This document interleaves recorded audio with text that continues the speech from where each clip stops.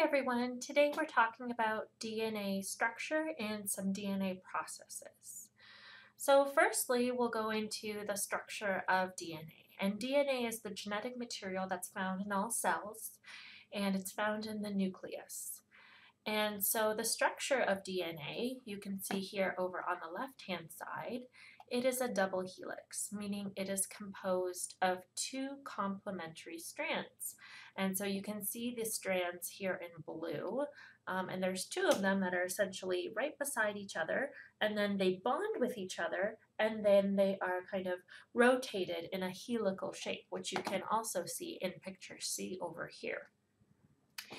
And so what the backbone, or what these two strands of DNA are actually made out of, is a group of phosphate and sugar, and repeating units of phosphate sugar. And so if you remember back to macromolecules, we discussed that DNA is based on a nucleotide structure. And so if you look at this yellow structure over here, this, if you recall, is a nucleotide. You have a phosphate group, a sugar, in this case deoxyribose, and a base. And your bases for DNA are over here: adenine, thymine, guanine, and cytosine. Those are your four nitrogenous bases. Here, this one labeled is called thymine, and it's a single ring structure. Please note that some bases, like adenine over here, are double ring structures, and some bases like thymine over here are single ring structures. And a double ring always bonds with a single ring. So from two complementary strands, where we have one base over here and one over here, they bond together. One has to be a double ring, one has to be a single ring. Now, again, going back to that nucleotide, so we're over here with our phosphate sugar base. We put together the phosphate and the sugar into the backbone of the DNA, so the strand itself, and then we put another nucleotide below it, phosphate attached to the sugar, which again, that phosphate is attached to its own sugar. So if we were to look down the backbone of DNA, it would be repeating units of phosphate sugar from one base to phosphate sugar of the next nucleotide base, to then again phosphate sugar, going down the backbone. Now the bases that are attached within each nucleotide point to the other strand, the complementary strand. So you have two strands, and then the bases point towards each other, and they make bonds with each other.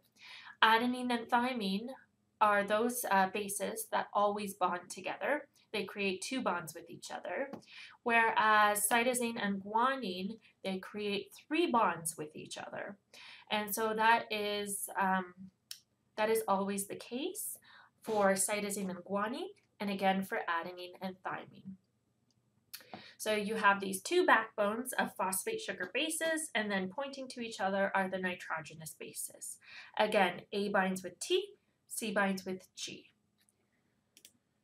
And so again, you can see that picture of the nucleotide. We have three phosphate groups that can be added if you have a larger structure. So you can have up to three phosphate groups there. Again, that's very particular to adenosine triphosphate, so ATP. Here we have three groups: cytosine, thymine, and a third group called uracil. Uracil, represented by the letter U, is only found in RNA and not in DNA. So right now we're discussing DNA, but just be aware that uracil, is actually found in RNA, and it is found in place of the thymines. So there are no thymines in RNA material, but it does have uracils instead. So U would bind with A in that circumstance. These are called pyrimidines because they are based on a single ring structure, and these two, A and G, are called purines because they're based on a double ring structure. Now, DNA is organized in the nucleus of cells. We have these long strands of DNA wrapped up in a double helix, and they're wrapped up around little proteins called histone proteins. Now, when you coil the histones around the DNA, and you loop them around each other, that's when you can call the structure chromatin. And then when you condense it and pack it together, then it's condensed chromatin. And when you have all that long strand packed together into the shape down here, it's called a chromosome. And this is actually a copied chromosome where the top arm has been copied into the bottom arm. And we'll discuss that more in mitosis and meiosis. So again, we have chromosomes within our cells. We have 46 chromosomes for humans, 25,000 genes, which are pieces of DNA that code for a protein that does something. So we have 25,000 of those interspersed amongst 46 chromosomes. And that's the total number of chromosomes we have as humans. 23 of them come from your mom, and 23 of them come from your dad. So that's what you find in the nucleus of the cells. You find those 46 chromosomes, half from mom, half from dad. Now, 22 pairs of those are called your autosomes. And again, they contain many relevant genes for things like eye color, hair color, height, etc. However, that last pair of chromosomes, they also contain important genes, but many of them are for sex determination. And so if you're female, you have two X chromosomes. So one X from mom and one X from dad. And then if you're male, you have one X from from your mom, and you have the Y chromosome from your dad. So if you were to look at a spread of chromosomes within a human, again, you have 23 pairs. 22 of them are called your autosomes, and that last pair is called your sex chromosomes. Now, it's important to discuss the way that DNA copies itself, because how you essentially grow your body is how DNA copies itself. So if you think about your skin cells, you have millions and millions of skin cells, but your skin constantly regenerates. So we need to make new cells from the pre-existing cells.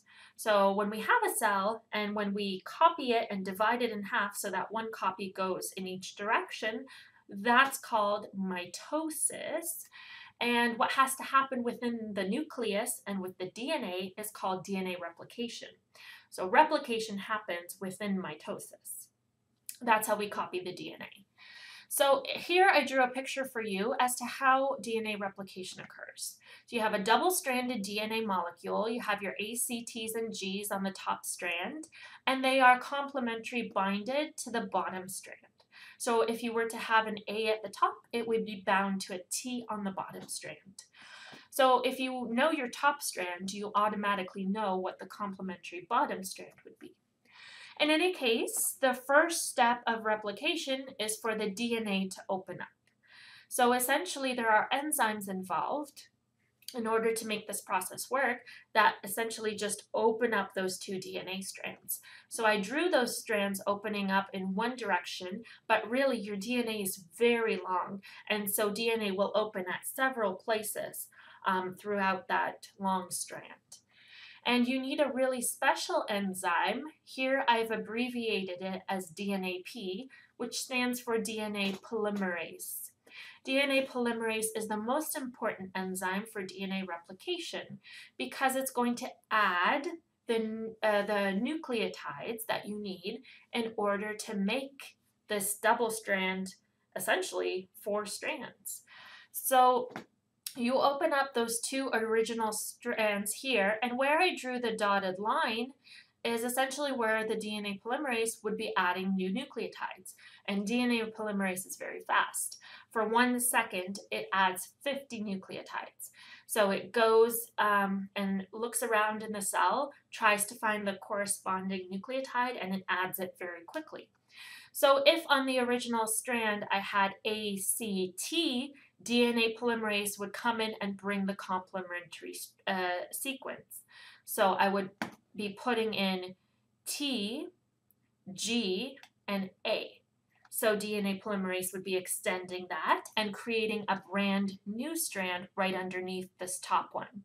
It would do the same thing on this bottom strand. It would add the appropriate nucleotide bases.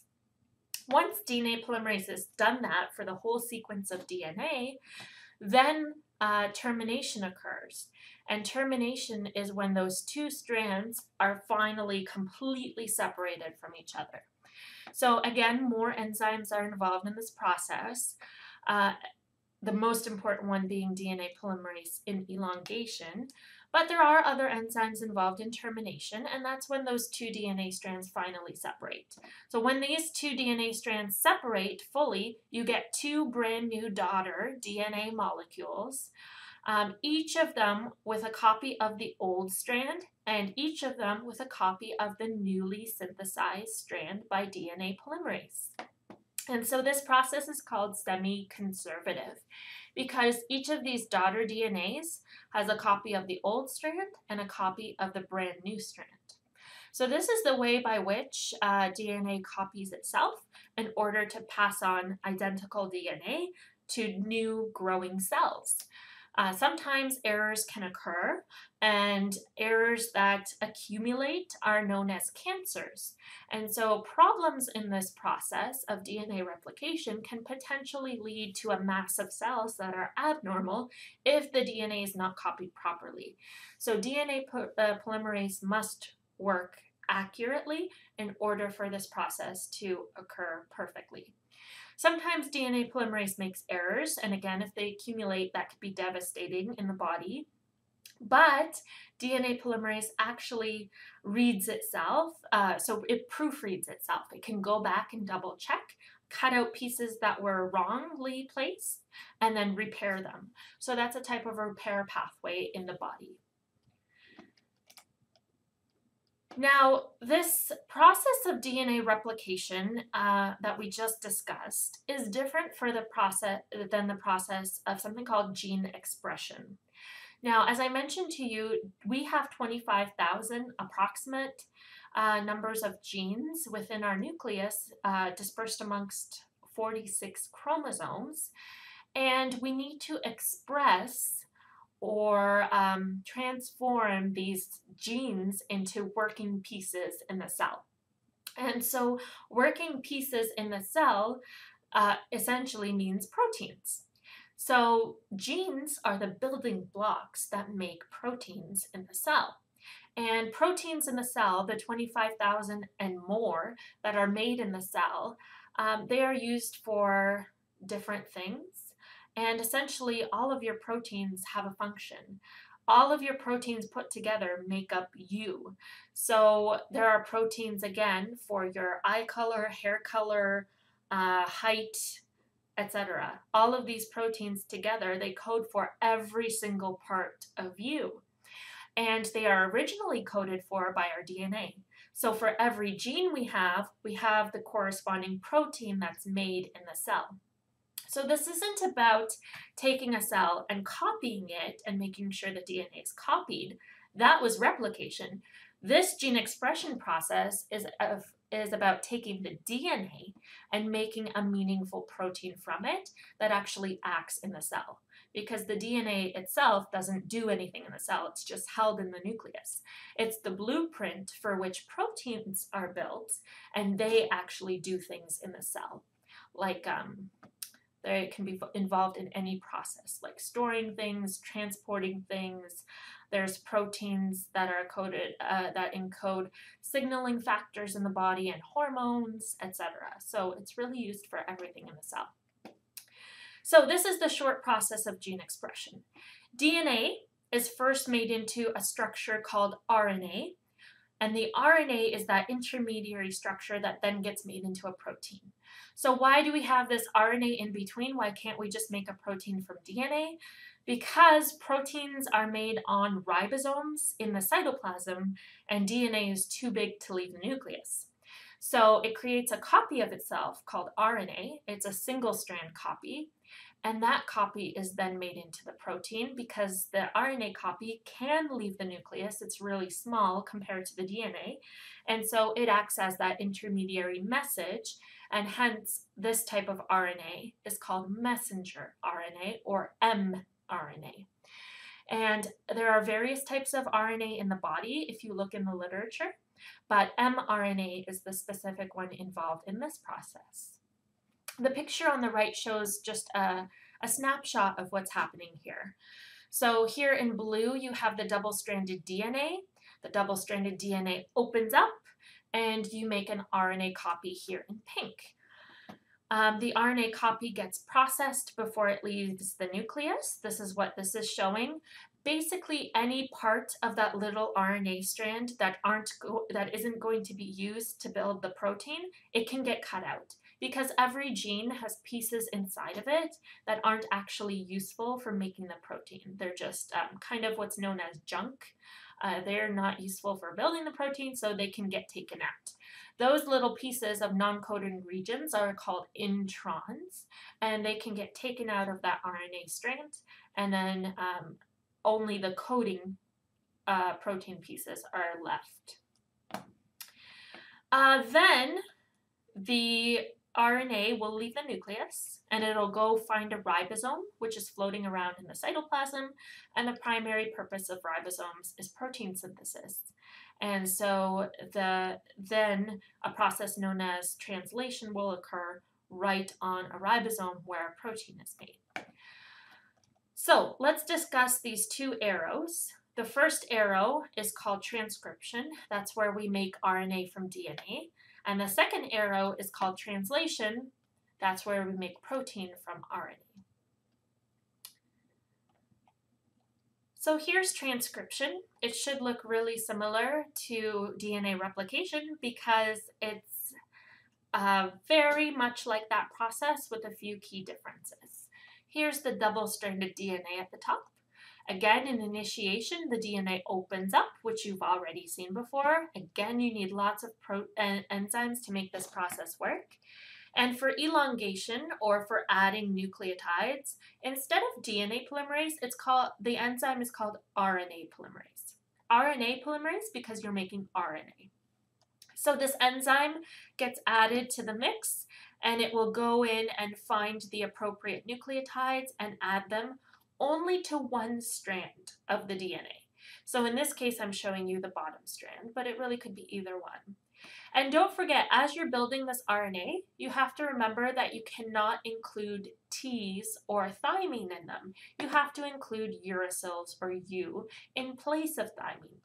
So if I had ACT on this DNA strand down here, my appropriate basis to add would be UGA. And so you always have to remember, wherever you would have put a T, you should put a uracil instead. RNA is built upon AC, Gs, and Us. Then termination occurs, and that's again where we have two products released, but instead of this DNA being pulled apart, what happens is the DNA closes back up.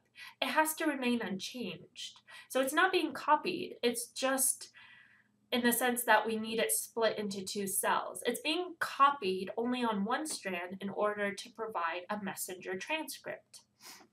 And so what happens, there's a signal via enzymes that releases this RNA strand that's made, this little dotted line. The RNA strand kind of floats away, and the DNA closes back up. And so in this case, this mRNA strand, remember this is a messenger RNA, then can leave the nucleus, travel to the cytoplasm where the protein is made.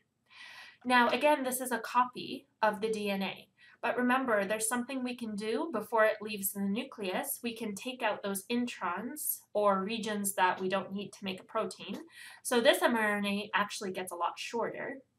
And we add things on the left-hand side, or the left-hand side of it, and the right-hand side for protection. And that's called a cap and a tail, and it will help the mRNA be protected in the cytoplasm, which is a dangerous environment for the mRNA. It can degrade it if it doesn't have protection. Now, something to note before I discuss the next step, which is translation, is the way the genetic code works. And essentially every 3 letters, so every triplet of the RNA, codes for a particular amino acid. And this is something you would not need to memorize. You would be given this, or you can refer to this when tested. But for every triplet that you could make using the letters A, C, G, and U, so you have 64 possibilities, each of those codes for a protein, or I should say most of those codes for, not a protein, an amino acid. And so you can see, for example, the letters, if you have UUU in a triplet, that codes for phenylalanine. That's one of the amino acid. Or if you have UUA, it codes for leucine, and so forth. Now, a really important one is AUG. AUG is the start of every protein. It codes for methionine, but it also signals the start of translation. Just as we have a start, we also have a stop. So UAA, UAG, and UGA are your 3 stop codons. They don't code for amino acids. Instead, they signal the stop of translation. Now, you know that we have approximately 20 amino acids that build up the human body.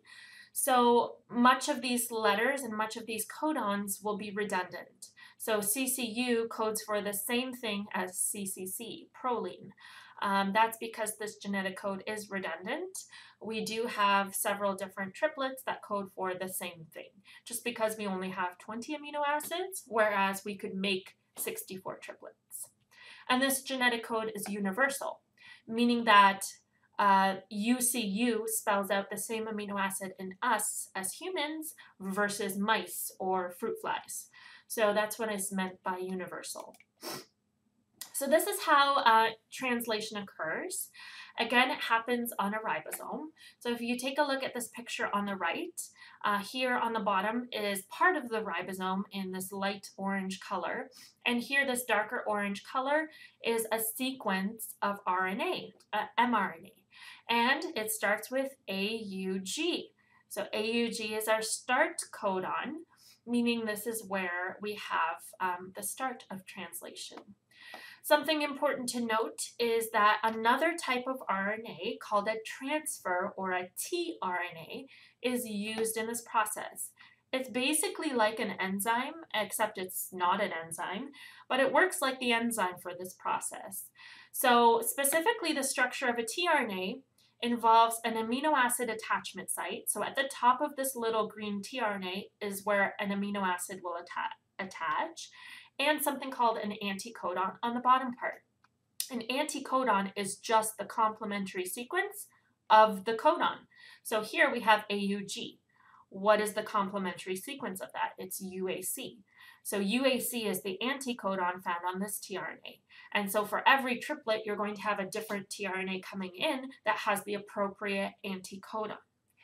Now, again, this tRNA structure, it brings in amino acids. And what does AUG code for? If you go back, it codes for methionine. And so methionine is the amino acid that's brought in on this tRNA structure. So essentially what's going to happen is, again, the process of initiation, elongation, and termination. Lots of enzymes are used, and even energy is used in this process.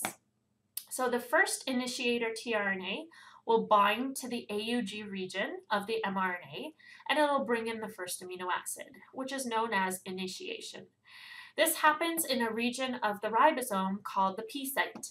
And that's not written up here, but if you go down to the third image, you can see the full ribosome here as that light orange color.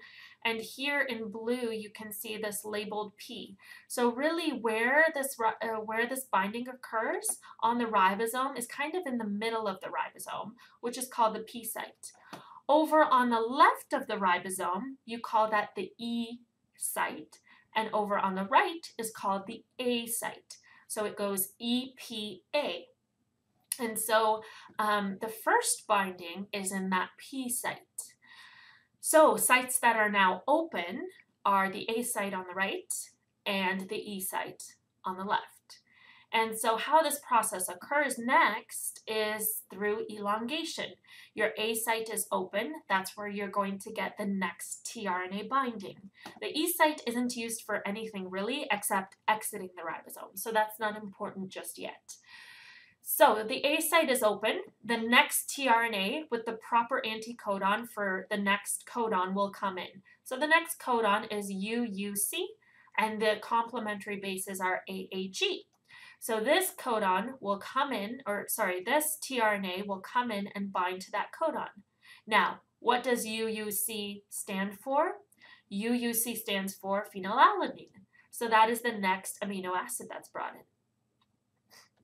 When these two tRNAs are actually bound in the ribosome in the P and the A site, respectively, what happens is that the amino acid that's attached to the P site tRNA will form a bond with the amino acid that's attached to the A site tRNA. And when they form a bond together, what will happen is the methionine that's on the P site tRNA will actually hop over to the phenylalanine amino acid that's on the A site tRNA. So we're going to get this guy over here hopping over to this guy over here. That's important because essentially what happens in translation elongation is this ribosome moves down on the mRNA strand, and when it's moving down, that means anything that was in the A site will now be in the P site. Anything that was in the P site will now be in the E or exit site, and it leaves the ribosome. Well, we don't want this tRNA in green to exit the ribosome before it gives away its methionine. So as we get the ribosome moving, this methionine has to quickly hop over to the phenylalanine, and this tRNA will then be able to leave the ribosome. So as we get that shift, this AAG anticodon that's in this tRNA, we're going to see it now in the P site. It's moved over by one spot. We see it in the P site. The original first P site tRNA can now exit. We know that on this new P site tRNA, we have phenylalanine and methionine attached, and the A site was open to let the next tRNA come in. So the next sequence is CGA, and the anticodon is GCU, and CGA, the codon, if we look, CGA codes for arginine, and so that is the next amino acid that's brought in. Then the same thing would happen. Anything on the P tRNA is going to have to hop over to anything that's on the A site tRNA. So phenylalanine and methionine will both hop over to arginine, and then everything will shift over by one spot again. This just continues until you encounter a stop codon on the mRNA. So like UAG. If we found UAG to be the next codon, then the whole process would stop. And the sequence that would be on here, which would be arginine, phenylalanine, methionine, would be released, and that would be your protein. It would then be altered in the endoplasmic reticulum, moved to the Golgi, and then shipped to wherever it needs to go in the cell in order to do its job. So this is the process of translation. And I wrote out some steps on the next slide so you can review this process. What I also wanted to show you is this video that you can have a look at. In YouTube, I typed in transcription and translation, and this one is called DNA transcription and translation. So it gives you the picture of what's happening all together. In order for our bodies to function, we need to supply them with a variety of nutrients we get from our diet. Our bodies cannot use the food as it is when it enters our digestive system. The process of chemical digestion uses different proteins and enzymes to break down the food particles into usable nutrients our cells can absorb. And where are the instructions to manufacture these and all the different types of proteins we need to stay alive? The instructions to make proteins are contained in our DNA. DNA contains genes. A gene is a continuous string of nucleotides containing a region that codes for an RNA molecule. This region begins with a promoter and ends in a terminator. Genes also contain regulatory sequences that can be found near the promoter or at a more distant location. For some genes, the encoded RNA is used to synthesize a protein in a process called gene expression. For these genes, expression can be divided into two processes: transcription and translation. In eukaryotic cells, transcription occurs in the nucleus, where DNA is used as a template to make messenger RNA. Then in translation, which occurs in the cytoplasm of the cell, the information contained in the messenger RNA is used to make a polypeptide. During transcription, the DNA in the gene is used as a template to make a messenger RNA strand with the help of the enzyme RNA polymerase. This process occurs in three stages: initiation, elongation, and termination. During initiation, the promoter region of the gene functions as a recognition site for RNA polymerase to bind. This is where the majority of gene expression is controlled, by either permitting or blocking access to this site by the RNA polymerase. Binding causes the DNA double helix to unwind and open. Then during elongation, the RNA polymerase slides along the template DNA strand. As the complementary bases pair up, the RNA polymerase links nucleotides to the 3' end of the growing RNA molecule. Once the RNA polymerase reaches the terminator portion of the gene, the messenger RNA transcript is complete, and the RNA polymerase, the DNA strand, and the messenger RNA transcript dissociate from each other. The strand of messenger RNA that is made during transcription includes regions called exons that code for a protein, and non-coding sections called introns. In order for the messenger RNA to be used in translation, the non-coding introns need to be removed, and modifications such as a 5' cap and a 3' poly A tail are added. This process is called intron splicing and is performed by a complex made up of proteins and RNA called a spliciosome. This complex removes the intron segments and joins the adjacent exons to produce a mature messenger RNA strand that can leave the nucleus through a nuclear pore and enter the cytoplasm to begin translation. How is the information in the mature messenger RNA strand translated into a protein? The nitrogenous bases are grouped into 3 letter codes called codons. The genetic code includes 64 codons. Most codons code for specific amino acids. There are 4 special codons, 1 that codes for start and 3 that code for stop. Translation begins with the messenger RNA strand binding to the small ribosomal subunit upstream of the start codon. Each amino acid is brought to the ribosome by a specific transfer RNA molecule.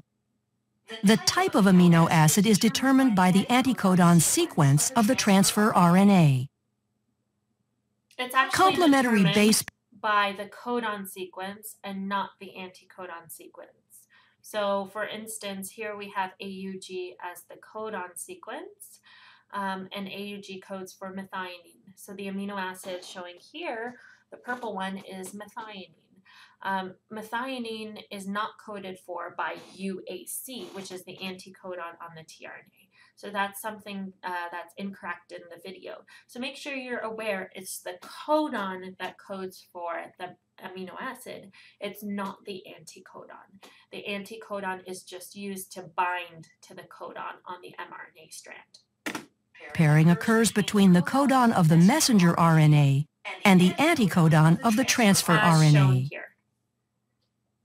After the initiator transfer RNA molecule binds to the start codon, the large ribosomal subunit binds to form the translation complex, and initiation is complete. In the large ribosomal subunit, there are 3 distinct regions called the E, P, and A sites. During elongation, individual amino acids are brought to the messenger RNA strand by a transfer RNA molecule through complementary base pairing of the codons and anticodons. Each anticodon of a transfer RNA molecule corresponds to a particular amino acid. A charged transfer RNA molecule binds to the A site, and a peptide bond forms between its amino acid and the one attached to the transfer RNA molecule at the P site.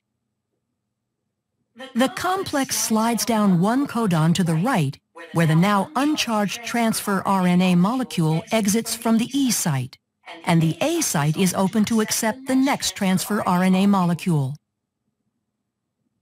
Elongation will continue until a stop codon is reached. A release factor binds to the A site at a stop codon, and the polypeptide is released from the transfer RNA in the P site. The entire complex dissociates and can reassemble to begin the process again at initiation. The purpose of translation is to produce polypeptides quickly and accurately. After dissociation, the polypeptide may need to be modified before it is ready to function. Modifications take place in different organelles for different proteins. In order for a digestive enzyme to be secreted into the stomach or intestines, the polypeptide is translated into the endoplasmic reticulum, modified as it passes through the Golgi, then secreted using a vesicle through the plasma membrane of the cell into the lumen of the digestive tract. So again, proteins are needed for all processes within the body, and those proteins can either stay in the cell and work there, or they can be released, as is shown here, and they can go to any place in the body where they are needed. Now, it's important to note that mutations can occur in this process, and that's how errors occur in the process of gene expression. That's how incorrect proteins can be made, which can lead to disease. And so it's important to note that mutations can always happen. Now, where you have a mutation that has no effect on the resulting protein, it's called a silent mutation, and that's a type of nucleotide substitution. So if you had a sequence like AAG, and you mutated one of those letters, but it didn't code for a different amino acid than it would have, and then in that case, you would have a silent mutation. A missense mutation is a type of substitution of one of those bases where it now does code for a different amino acid. And a nonsense substitution is where you again substitute one of those bases and it turns that amino acid into a stop codon. And then the rest of the protein can't get made. So when you have an early introduction of this stop codon, that's a nonsense mutation. Insertions and deletions can also occur, and those are pretty severe mutations. So if you have a strand of DNA, or I should say RNA, for example, if you cut out a couple letters or you delete 5 letters within that sequence, that's called a deletion. And then what's following that deletion would shift over, and now we would get triplets that are brand new in a totally new and random way. And so those would code for brand new amino acids that weren't part of that original protein. And this is a type of frame shift mutation because it changes the reading frame of the codons. And that can happen via an insertion as well. So sometimes you have a long sequence, and if you insert 2 bases somewhere, that shifts everything downstream into a different reading frame. And so you get brand new amino acids being added in this protein that weren't supposed to be there. And so if you look at these mutations all together, the nonsense, the insertions, and the deletions are fairly severe. Missense, I mean, if you have one amino acid that's changed to a different amino acid, it could have a severe effect, like in the example of sickle cell disease, but it might not have much of an effect if it's just one amino acid change out of a string of 50 amino acids. It might still function somewhat normally. And so that's it depends on what that amino acid is. So it's not as severe as the other three I mentioned. Silent is the best mutation because it doesn't change amino acid structure, as I mentioned. So here we have pictures of these various mutations in the form of DNA, and you can see again the definitions of each of these mutations, and it shows you a base sequence change. So here this valine, GTA codes for valine. Well, if we change that last A to a T, the valine that's coded, it's the same amino acid. GTT would be coding for valine as well. Now remember, this is showing the DNA sequence, not the RNA sequence, so it can be somewhat confusing. Remember, the RNA sequence would be different. It would have uracils in it, and it would be the complementary base sequence to these. So you have to do a little bit of figuring out what would be your RNA sequence, and then seeing that, again, valine and valine would be the resulting amino acids. Same thing for the rest of these, but again, it's just showing you what's happening. Here we have CCC, which again, the RNA sequence of that would have coded for proline. And here we have ACC, which changes the RNA sequence, and hence we would have a different amino acid, threonine in this case. Nonsense is where we get an early stop codon. So for example, here TAC, if we had a whole bunch of more codons after that, then if we accidentally turn TAC into a stop codon, THG, then we would not have any more protein being made.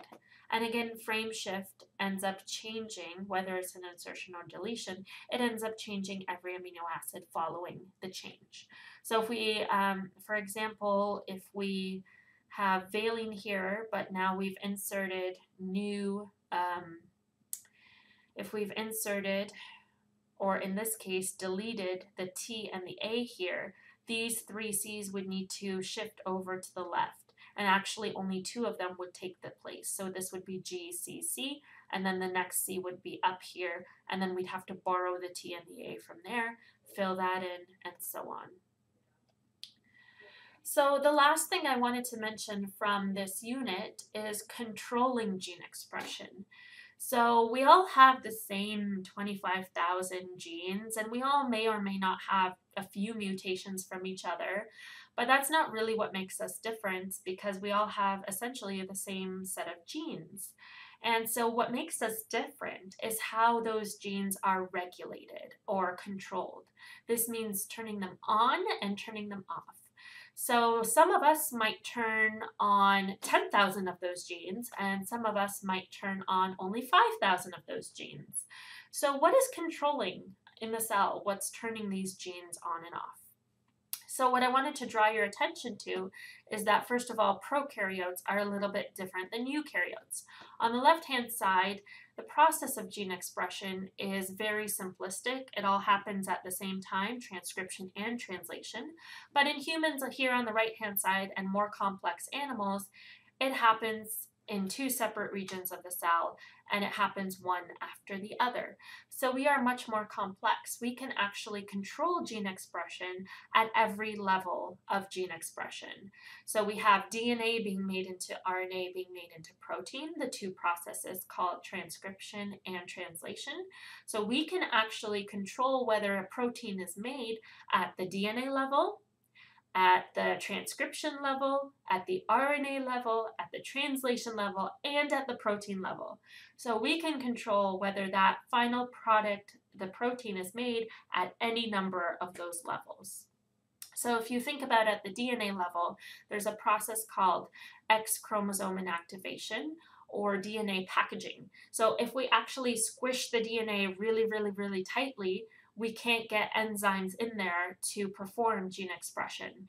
So we control that right at the DNA level, right at the top level. We shut off proteins from being made because nothing can even get in there to make those proteins. So that can happen in females. One of our X chromosomes, because we have two, it can be silenced. So in that case, the X chromosome gets really, really squished together, so no machinery can come in and transcribe and translate those genes, and so they don't need to be expressed. Now, at the transcription level, that's where we look at things like enhancers and activators, as well as repressors and silencers.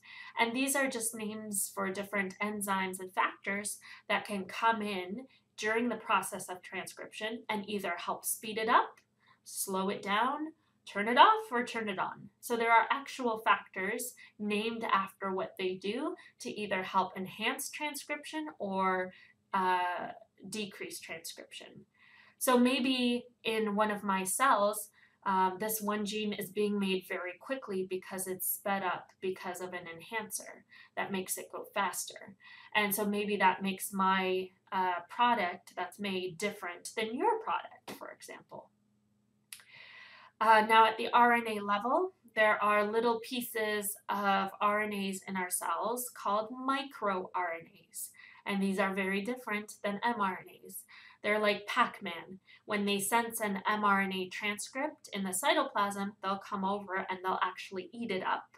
And so that turns off the process of gene expression because then you don't have that copy in order to make the protein. Now at the translation and protein levels, we know that proteins need to get folded in the endoplasmic reticulum in order to properly work.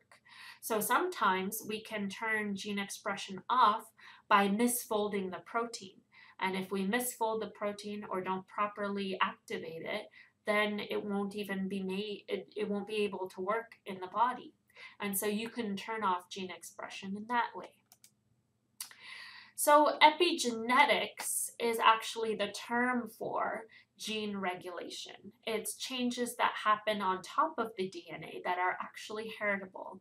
And so there's been a lot of studies in the literature looking at epigenetic causes of disease. And so what we know now is that it's not so much important what genes we inherit from our parents, but what are the regulatory mechanisms of those genes? Because that's actually what makes us different, what makes those genes change. And things like what we experience in utero and during childhood, development-wise, that changes the pattern of our genes. It doesn't mutate a particular base like an A to a T. It just changes the way the DNA might be packaged such that genes might not be able to be expressed appropriately. And so one great example of this is studies by Michael Meany and colleagues at McGill University in Canada. And so this researcher looks at epigenetic control of certain glutamate receptor genes. And glutamate receptors have to do with glutamate signaling in the brain. And this has been linked with anxiety. And what he studies rats. And he groups mother rats into two categories, those that are high licking and grooming, or high parental care, and those that are low licking and grooming, or low parental care. And then he looks at not what genes are mutated, but how they are expressed differently. So maybe one's turned on a lot more or one's turned off a lot more in the high licking grooming versus the low licking grooming. So he groups those mothers into those two categories and then looks at the pups or the offspring. And he notices that when those pups are adults, the ones that were born to low-licking mothers have higher anxiety levels, and the ones born to high-licking and grooming mothers have no anxiety. And so the researcher was interested as to why, and it's because it's not that the glutamate receptor gene is mutated. He didn't find any mutation in the gene itself, in the DNA or the RNA. What he found was he looked at this glutamate receptor gene, and it just so happens that in the low licking and grooming mothers, what happened to their offspring is this gene was packaged really tightly. So it's there, it just wasn't able to be transcribed and translated well enough. And this gene is supposed to help with anxiety if it's actually activated. In the higher looking and grooming mothers, this gene was activated. And he found that because this gene was activated, the pups were able to deal with difficult circumstances like predators in their environment and were not anxious. And so what our mothers do during pregnancy and early life actually blueprints our DNA, turns certain genes on and off to based on their environment. Environmental chemicals are also categorized here. Drugs and pharmaceuticals.